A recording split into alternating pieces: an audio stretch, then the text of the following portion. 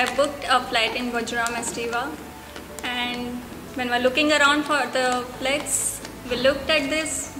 It was beyond our budget. So frankly speaking, we booked another apartment, but still our mind was in the Vajram. And so finally we are here. The basic idea behind going for this project was it was right there on the outer ring road.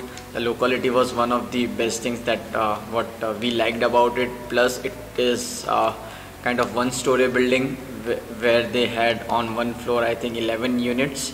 Plus they had one infinity pool, which I basically liked about it. One of the things that I really liked. And I mean, in terms of their interaction with the customers, they were very frank and open about it. What are the cost or what are the charges that we are going to incur maybe after the registration or anything about such sort.